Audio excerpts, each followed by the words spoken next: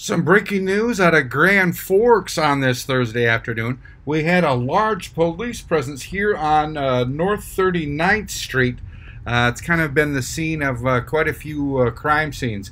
Let's talk with a dispatcher who says it was a criminal trespass in progress. I'm told by a witness on the scene there were more than half a dozen police squads and deputies here and UND police, and they all dispersed.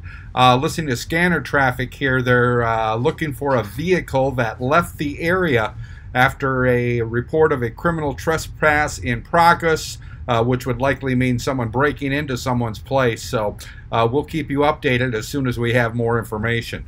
I'm Neil Carlson reporting for iNewZ.TV.